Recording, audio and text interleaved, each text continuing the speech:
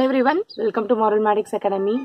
So நம்ம இன்னைக்கு இந்த செஷன்ல நம்ம பார்க்க போறோம் பேப்பர் பிரசன்டேஷன். சோ நான் வந்து ஒரு ப்ரீ மாடல் பப்ளிக் எக்ஸாம் நான் கண்டக்ட் பண்ணிருந்தேன். அதுக்கு நீங்க ஆன்சர் சென்ட் பண்ணிருந்தீங்க. அதுக்கு நான் விஷ் பண்ணி ஆன்சர் ஷீட் நான் போட்டுறேன். அதுல எல்லாரும் வந்து நல்லா பண்ணிருந்தீங்க. சோ அதுல வந்து யார் எல்லா பேப்பரும் அனுப்பிச்சு எல்லா பிரசன்ட் நீட்டா பண்ணிருக்காங்களோ அவங்களோட பேப்பர் எடுத்து தான் நான் பேப்பர் பிரசன்டேஷன் கொடுக்க போறேன். சோ இது வரைக்கும் நம்ம முன்னாடியே நான் ஆல்ரெடி ஒரு பேப்பர் பிரசன்டேஷன் வீடியோ நான் போஸ்ட் பண்ணிருக்கேன். அதுல என்ன பண்ணிருப்பேன் அப்படின்னா மேக்ஸ் பேப்பர் பிரசன்டேஷன் போட்டுப்பேன். மேக்ஸ் பேப்பர் பிரசன்டேஷன்ல டூஸ் டோன்ட் எது பண்ணணும் எது பண்ணக்கூடாது அப்படின்னு சொல்லிட்டு நான் உங்களுக்கு வந்து அப்லோட் பண்ணிருப்பேன். இப்போ வந்து என்ன பண்றேன்னா அந்த வீடியோ லிங்க் நான் கீழே டிஸ்கிரிப்ஷன் பாக்ஸ்ல கொடுக்குறேன். மேக்ஸ் பிரசன்டேஷன் வேணுங்கிறவங்க அதை பாருங்க. இப்போ உங்க கைப்பட எழுதுன தமிழ் பேப்பர் வச்சு உங்களுக்கு நான் பிரசன்ட் எப்படிலாம் பண்ணிருக்காங்க அப்படின்னு சொல்லிட்டு நான் காமிக்க போறேன். சோ அதுல பண்ணக்கூடிய விஷயங்கள் பண்ணக்கூடாத விஷயங்கள் ரெண்டுமே நான் சொல்ல போறேன் ஒவ்வொரு பேப்பரா. இதுல ஒரு டிஃபரன்ஸ் என்னன்னா அந்த வீடியோக்கும் இந்த வீடியோக்கும் அந்த வீடியோல ஜஸ்ட் ஒரு ஆன்சர் ஷீட் ஏதோ ஒரு ஆன்சர் ஷீட் எடுத்து வச்சு நான் உங்களுக்கு காமிச்சிருப்பேன். பட் இதுல நம்மளோட கொஸ்டின் பேப்பர் அந்த கொஸ்டின் பேப்பருக்கு எப்படி அவங்க ஆன்சர் எழுதியிருக்காங்க எப்படி பிரசன்ட் பண்ணிருக்காங்க. சோ லாங்குவேஜ்னா அதுல என்னென்னலாம் இருக்கும் சோ அந்த இருக்கக்கூடிய அந்த கான்செப்டுக்கு எப்படி அவங்க ஆன்சர் பண்ணிருக்காங்க அப்படிங்கறத தெளிவா உங்களுக்கு கொஸ்டின் பேப்பர் பிளஸ் ஆன்சர் ஷீட்டோட விளக்கமா கொடுத்துருக்கேன். 10 minutes இந்த வீடியோ வரும். பட் பிரசன்டேஷன் டிப்ஸ் ஒவ்வொரு கிளிப்பிங்லயும் நீட்டா நான் கொடுத்துருப்பேன். சோ வரிசையா வாங்க பாத்துக்கிட்டே போலாம். உங்களுக்கு அந்த கொஸ்டின் பேப்பர் வேணும் அப்படின்னாலோ இல்ல அந்த ஆன்சர் ஷீட் எனக்கு வேணும் மேம் அப்படின்னாலோ அதோட லிங்க் வந்து நான் கீழே டிஸ்கிரிப்ஷன் பாக்ஸ்ல டவுன்லோட் பண்றதுக்கு நான் லிங்க் கொடுக்குறேன். அதையும் போய் பாத்துக்கோங்க சரியா. சோ இது நல்லா யூஸ்ஃபுல்லா இருக்கும். உங்களுக்கு கொஸ்டின் பேப்பர் கிடைக்கும். அந்த கொஸ்டின் பேப்பருக்கு எப்படி ஆன்சர் பண்ணிருக்காங்கிற அந்த மெத்தடும் நான் சொல்லும் போது உங்களுக்கு புரிஞ்சிடும். பிளஸ் அந்த ஆன்சர் ஷீட்டும் உங்க கையிலுக்கு டவுன்லோட் பண்ணி கிடைக்கும் சரியா. சோ அவ்வளவுதான் இந்த வீடியோல. சோ இதை மட்டும் நல்லா பார்த்து யூஸ் பண்ணிக்கோங்க. சோ பேப்பர் பிரசன்டேஷன்ஸ் வரிசையா வந்துட்டே இருக்கு. சோ கம்மிங் ஃப்ரைடே வந்து சோசியல் டெஸ்ட் நான் வச்சிருக்கேன். சோ அதையும் நம்ம பார்க்கலாம். சோ நல்லா சோசியல் டெஸ்ட் நல்லா ரெடி பண்ணுங்க. அதுக்கு ஸ்டடி பிளான் போட முடிஞ்சா நெக்ஸ்ட் வீடியோல ஸ்டடி பிளான் அப்லோட் பண்றேன். சோ அவ்வளவுதான் இந்த வீடியோல. இனிமே நம்ம வாங்க எப்படி பிரசன்ட் பண்ணிருக்காங்க அப்படிங்கறது நான் உங்களுக்கு தெளிவா நான் எடுத்து சொல்றேன்.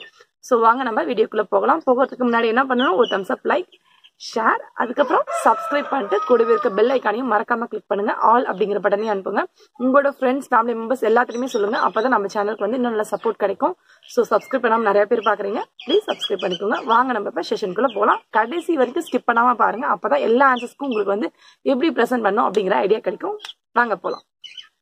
ஸோ ஃபஸ்ட்டு நம்ம மாரல்மேட்டிக்ஸ் அகாடமியில் வச்சுருந்த மாடல் பப்ளிக் எக்ஸாமோட கொஷின் பேப்பர் பார்த்துடலாம்.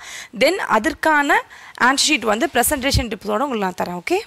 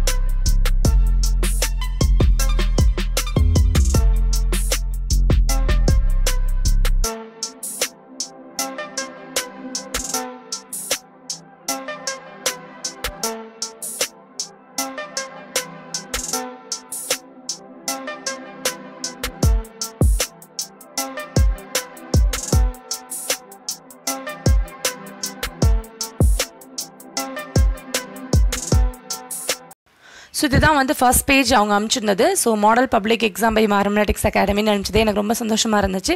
இந்த பேஜ் உங்களுக்கு தேவையில்லை, இருந்தாலும் எனக்கு காமிச்சுன்னா எனக்கு ஒரு சந்தோஷம் திருப்தி. அதுக்காக தான். ஸோ ஆன்சர் ஷீட்டில் ஃபர்ஸ்ட் பேஜ் வந்து அவங்க அழகாக section wise total page by டோட்டல்னு சொல்லி அழகாக கொடுத்துருந்தாங்க. ஸோ இந்த பேஜ் தேவையில்லை, காமிக்கணும்னு தோணுச்சு, நான் காமிச்சிட்டேன். வாங்க நம்ம ஆன்சர் ஷீட்டோட ஃபர்ஸ்ட் பேஜ் பார்க்கலாம். ஸோ ஃபர்ஸ்ட் பேஜ் இப்படி தான் இருந்துச்சு. இதில் வந்து பகுதி 1 சரியான விடையை தேர்ந்தெடுத்து எழுதுக. ஸோ அதுக்கு பாருங்கள், ஃபஸ்ட்டு அந்த ஒரு லைன் போட்டு அதோட ஆப்ஷன்ஸும் எழுதி அதுக்கான விடையும் அழகாக எழுதியிருக்காங்க. ஸோ எந்த ஒரு அடித்தல் திருத்தல் எந்த ஒரு ஸ்கிரிப்லிங்லாம் இல்லை. ஏன்னா 1 marks பொறுத்த வரைக்கும் ஸ்கிரிபிள் பண்ணாமல் எழுதணும் மெயினாக. ஸோ இதில் ஒரு ஃபஸ்ட்டு 10 questions ஆன்சர் எழுதியிருக்காங்க. நெக்ஸ்ட் பேஜில் பார்த்தீங்கன்னா ஃபஸ்ட்டு ஒரு 5 questions ஆன்சர் எழுதியிருக்காங்க. அதே மாதிரி ஸ்பெல்லிங் மிஸ்டேக்ஸ் இல்லாமல் எழுதுங்க. ஸோ பகுதி 2 பிரிவு 1 அதில் பாருங்கள், பகுதி பிரிவு எல்லாத்தையுமே தனியாக மென்ஷன் பண்ணியிருக்காங்க. தென் திருக்குறள் அப்படிங்கும்போது அதோட ஆர்த்தர் நேம் யார் ஆசிரியரோ அவங்களோட பேர் எழுதிட்டு, இப்போ பொருள் என்ன முடியும் குறள்னா முடியறதுக்கு தனியாக பிளாக்ல ஹைலைட் பண்ணியிருக்காங்க. இதே மாதிரி ஸ்டார்டிங் கேட்டாங்கன்னா ஸ்டார்டிங்கை நம்ம ஹைலைட் பண்ணலாம். கொஷின் நம்பர் அழகாக நீட்டாக போட்டிருக்காங்க. ஸோ நெக்ஸ்ட் பேஜை நம்ம வாங்க பார்க்கலாம். ஸோ நெக்ஸ்ட் பேஜில் ஏதேனும் 3 வினாக்கள் அப்படின்னு சொன்னாங்க. ஸோ அவங்க வந்து 16th கொஷின் விட்டுட்டாங்க. மீதி இருக்கக்கூடிய 3 கொஷின் 17, 18, 19 எழுதிருக்காங்க. இந்த மாதிரி கொஷின் நம்பர் வேணால் மாற்றி இருக்கலாம். பட் என்ன பண்ணணும், செக்ஷனை மாற்றி எழுதக்கூடாது. சரியா? ஸோ இந்த செக்ஷனில் இருக்கிறது அதுலேயும், அந்த செக்ஷனில் இருக்கக்கூடியது இதையும் மாற்றி எழுதிடாதீங்க. அதே மாதிரி எந்த இடத்துலலாம் ஹைலைட் பண்ணி என்னென்ன பிளாக்ல எழுத முடியுமோ எழுதுங்க. எதெல்லாம் வந்து ப்ளூவில் எழுத முடியுமோ அந்த மாதிரி எழுதுங்க. ஸோ இது பிரிவு 2. பிரிவு 1 பார்த்தாச்சு. பிரிவு 2க்கான விடைகள் இங்கே இருக்குது. ஸோ இதில் பார்த்தீங்கன்னா அந்த உப்பிட்ட வரை, மாடர்ன் லிட்ரேச்சர் அதெல்லாம் பாருங்கள். கொஷின்னால அதை பிளாக்லையும் மீதியை வந்து ப்ளூலையும் எழுதியிருக்காங்க. மெயினாக கீழே பாருங்கள், அந்த ஒரு பாஸ்ட் டென்ஸ் ப்ரெசன்ட் டென்ஸ் நம்ம போடும்ல, கிளர்ந்த, இந்தானது விகாரம், வினையற்ற விகுதி, அந்த அதை வந்து அழகாக ஒரே மாதிரி ஈக்குவல் சைன் அந்த ஹைஃபன் வந்து ஒரே மாதிரி அழகாக எழுதியிருக்காங்க. அடுத்தது பகுதி 3 பிரிவு 1. இதில் வந்து என்ன பண்ணியிருக்காங்க அப்படின்னா, ஜஸ்ட் ஒரு 2 மார்க் கொஷின் தான், சாரி 3 மார்க் கொஷின் தான். அந்த கொஷினுக்கு 3 பாயிண்ட். ஸோ 3 மார்க்னால 3 பாயிண்ட்டாக அழகாக பிரித்து எழுதி அதுக்கு வந்து ஒரு சப்டிவிஷன் பாயிண்ட்டாக இருந்தால் சப்டிவிஷன், எந்த இடத்துலையும் ஒரு அடித்தல் திருத்தல் இல்லாமல் பாயிண்ட்ஸ் போட்டு அழகாக எழுதியிருக்காங்க. ஸோ அடுத்தது பிரிவு 2ல் பார்த்தீங்கன்னா மேலே பார்த்தா உங்களுக்கு இந்த பேஜில் தெரியுது அதோட டாபிக், அதுக்கான சப்டிவிஷன் கொஷினாக இருந்தால் அந்த கொஷினை பிளாக்லேயும் மீதியை ப்ளூலேயும் எழுதியிருக்காங்க.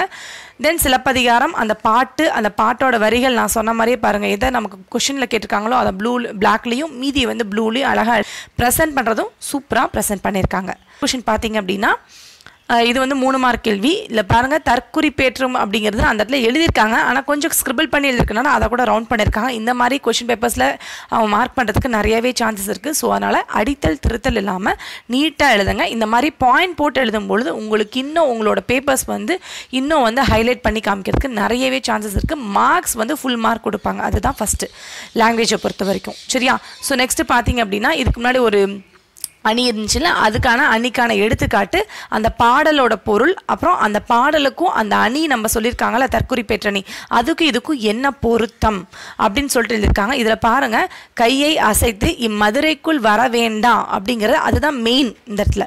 ஸோ அதை வந்து கரெக்டாக ஹைலைட் பண்ணி காமிச்சிருக்காங்க. நீங்கள் அண்டர்லைன் பண்ணவோ ஒரு கோடு போட்டோ காமிக்கிறதா இருந்தால் அந்த தலைப்புக்கு மட்டும் காமிங்க. சரியா?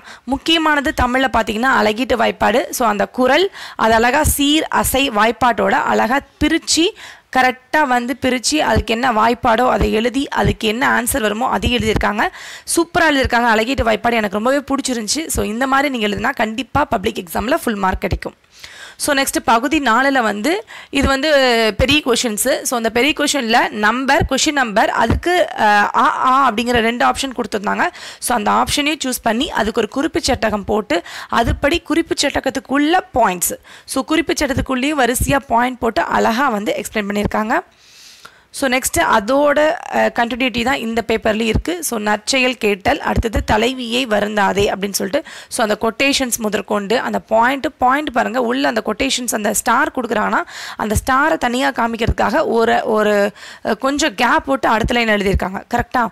ஸோ அப்படிங்கும்போது உங்களுக்கு என்ன ஆகும் அப்படின்னா அந்த ஸ்டார் தனியாகவும் உங்களோட ஆன்சர்ஸ் தனியாகவும் அழகாக காமிக்கும். இது 5 மார்க் கொஷினால் 4.5 கொடுத்துருக்காங்க. பரவாயில்ல, பப்ளிக் எக்ஸாமில் தான் கொடுப்பாங்க. ஸோ நெக்ஸ்ட்டு பார்த்தீங்க அப்படின்னா உங்களுக்கு letter writing. So letter writing முன்னாடி பாடி ஆஃப் த பார்ட் போயிடுச்சு. ஸோ இப்படிக்கு தன்மையுள்ள இணைப்பு, உரைமல், முகவரி எல்லாமே அந்த லைனோட ஸ்டார்டிங் பார்த்தீங்கன்னா எல்லாமே ஒரே லைனில் போட்ட மாதிரி அழகாக வந்து போட்டு கொடுத்துருக்கு. அந்த மாதிரி எழுதியிருக்காங்க. இந்த மாதிரி எழுதும்போது உங்களுக்கு கண்டிப்பாக ஃபுல் மார்க் கிடைக்கும்.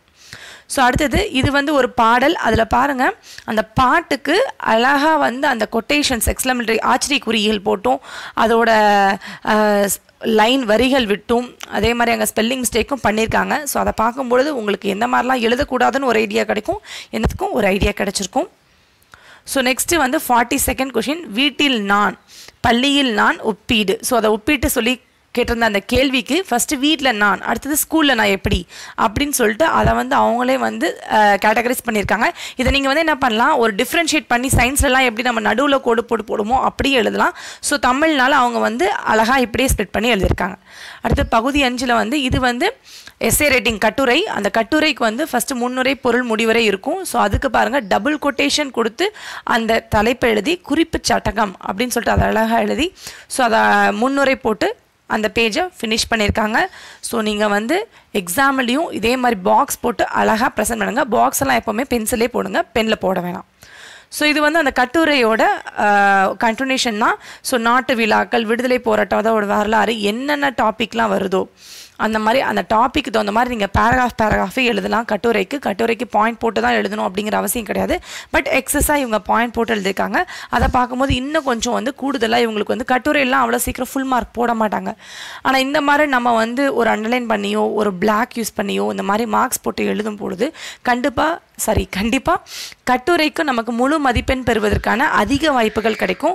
ஸோ அதனால் என்ன பண்ணுங்க அப்படின்னா இந்த மாதிரி பாயிண்ட் போட்டு பிளாக்ல மென்ஷன் பண்ணி, கட்டுரைக்கெலாம் நீங்கள் உள்ளே வந்து மென்ஷன் பண்ண தேவையில்லை. இம்பார்ட்டன்ட் கொஷின்ஸ்க்கு மட்டும் உள்ளே வந்து நீங்கள் பிளாக்ல மென்ஷன் பண்ணி எழுதினா போதும். கண்டிப்பாக எஸ்ஏ ரைட்டிங் இந்த கட்டுரைக்கெலாம் வந்து டாபிக் மட்டும் பிளாக்ல இருந்தால் போதும். ஏதாவது கொட்டேஷன்ஸ் கொடுக்குறீங்க அப்படின்னா அந்த கொட்டேஷன்ஸை மட்டும் பாக்ஸ் பண்ணி இதே மாதிரி கொடுங்க. அந்த கொட்டேஷன்ஸ்குள்ளே பிளாக்ல கூட எழுதலாம், தப்பு கிடையாது. இவங்க ப்ளூலே எழுதியிருக்காங்க, நோ ப்ராப்ளம். ஸோ இது வந்து ஒரு சாம்பிளாக நீங்கள் வந்து உங்களுக்கு ஆன்சர்ஸும் கிடைக்கும். நான் ப்ரெசன்டேஷன் பண்ணுறது உங்களுக்கு வந்து கிடைக்கும் அப்படிங்கிறதுக்காக தான் நான் இந்த பேப்பரையே எடுத்து வச்சு பொறுமையாக உங்களுக்கு நான் காமிச்சிருக்கேன். ஸோ பாருங்கள், பார்த்து உங்களுக்கு வந்து எப்படி வந்து உங்களுக்கு தேவையான உங்களோட ஹேண்ட் ரைட்டிங் தகுந்த மாதிரி நீங்கள் அழகாக எக்ஸ்பிளைன் பண்ணுங்கள். ஸோ இல்லை பாருங்கள், குறிப்பு தேவைன்னு சொல்லியிருக்காங்க. ஸோ அப்போ அதில் வந்து பாயிண்ட் வந்து இன்னும் கொஞ்சம் நேரடியாக அவங்களுக்கு பத்தலை. ஸோ அதுக்காக மார்க் கம்மி பண்ணியிருக்காங்க. இப்படி மார்க் குறைக்கிறதுக்கும் வாய்ப்பு இருக்குது. ஸோ முன்னுரை முடிவுரை அந்த பொருளில் மினிமம் ஒரு 5 டாப்பிக்காச்சும் கொடுக்க பாருங்கள். 5 டாப்பிக்குக்கும் அட்லீஸ்ட் ஒரு 3-4 பாயிண்டாச்சும் உள்ளே இருக்கணும் பாயிண்ட் வைஸ் போடும்பொழுது. இது அடுத்த கட்டுரை, இதுக்கான குறிப்பு சட்டகம் அவங்க போடலை, அது வந்து இணைக்கலை, அதனால் மீதி போட்டிருக்கேன். ஸோ இங்கே பாருங்கள், அழகாக வந்து அந்த விண்வெளிக்கான பயணத்துக்கு இதில் பாருங்கள் பேராகிராஃபாக எழுதியிருக்காங்க. ஸோ முன்னாடி வந்த கட்டுரைக்கு பாயிண்ட் போட்டு எழுதியிருக்காங்க. ஸோ இங்கே வர நெக்ஸ்ட் கட்டுரைக்கு வந்து பேராகிராஃபாக எழுதியிருக்காங்க. உங்களுக்கு எப்படி வசதியோ, எப்படி உங்களுக்கு கட்டுரை எழுதணும்னு தோணும், உங்களுக்கு எப்படி பிடிச்சிருக்கோ அந்த மாதிரி எழுதுங்க. ஸோ பாயிண்ட் வைஸ் தேவைப்பட்ட பாயிண்ட் வைஸ் எழுதலாம், இல்லை வந்து பேராகிராஃப் வைஸ் தேவைப்பட்ட பேராகிராஃப் வைஸ் எழுதுங்க. இந்த மாதிரி அடித்தல் திருத்தல் இல்லாமல் கண்டினியூஸாக அழகாக எழுதுங்க. அவ்வளோதான், வேற ஒன்றும் கிடையாது. கட்டுரைக்கு மேக்ஸிமம் 8 மார்க் அப்படின்னா மேக்ஸிமம் 7 தான் போடுவாங்க. ரொம்ப அழகாக நீங்கள் எக்ஸ்ட்ரீம் லெவலில் நீங்கள் எழுதுனீங்க, உங்கள் ஹேண்ட் ரைட்டிங்கில் ரொம்ப பிடிச்சிருக்கு அப்படிங்கிற பட்சத்தில் கண்டிப்பாக 8 மார்க்ஸ் போடுவாங்க. ஸோ அந்த ஆன்சர் ஷீட் பார்க்கும்போது உங்களுக்கு நல்ல இன்னும் வந்து உங்களுக்கு வந்து ஒரு அண்டர்ஸ்டாண்டிங், இப்படி தான் பண்ணணும் நம்ம எக்ஸாமில், இப்படி எழுதுனா நமக்கு மார்க் கிடைக்கும் அப்படிங்கிற ஒரு தாட் வரும். அப்படிங்கிறதுக்காக தான் இந்த அவங்களோட பேப்பரை வந்து நான் வந்து இவ்வளோ நீட்டாக பொறுமையாக நான் வந்து உங்களுக்கு போட்டு காமிச்சிட்ருக்கேன். ஸோ நெக்ஸ்ட்டு கொஷின் வாங்க நம்ம பார்க்கலாம்.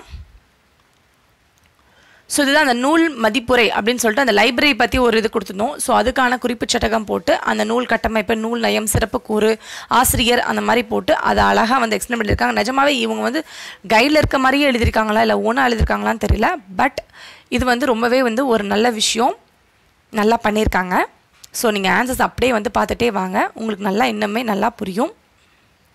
ஸோ இல்லை பாருங்கள், அந்த மொழி நடை, நூலின் நயம், அந்த வெளிப்படுத்தும் கருத்து, இந்த மாதிரி ஒன்று இதுக்கெலாம் பாயிண்ட் போட்டு எழுதுனீங்கன்னா அது வந்து நல்லா இருக்காது. ஏன்னா இது இலக்கணம் சார்ந்து அந்த நூலை பற்றி சொல்கிறது அப்படிங்கிறதுனால கண்டிப்பாக இந்த மாதிரி கட்டுரைகளுக்கெல்லாம் நீங்கள் என்ன பண்ணணும் அப்படின்னா பேராகிராஃபில் தான் எழுதணும். ஸோ நூல் கட்டமைப்பு, சிறப்பு கூறு, நூல் ஆசிரியர் அவர் என்ன பண்ணியிருக்காங்க, ஐஏஎஸ் இறையன்பு சார், பரவாயில்ல, சூப்பராக அவர் நல்லா பண்ணுவார்.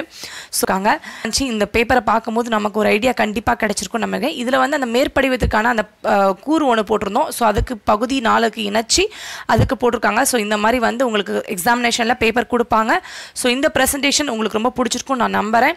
ஸோ இது ரொம்ப யூஸ்ஃபுல்லாக இருந்துச்சு அப்படின்னா சொல்லுங்கள். கண்டிப்பாக இங்கிலீஷ்க்கும் இதே மாதிரி நிறுத்தி நிதானமாக கொஷினுக்கு போட்டு கொஷினுக்கு ஏற்ற மாதிரி நான் உங்களுக்கு வந்து ஆன்சர்ஸ் தெளிவாக விளக்கம் கொடுக்குறேன். இல்லை எனக்கு ஆன்சர்ஸ் மட்டும் தான் வேணும் மேம் அப்படின்னாலும் ஒன்றும் பிரச்சனை இல்லை.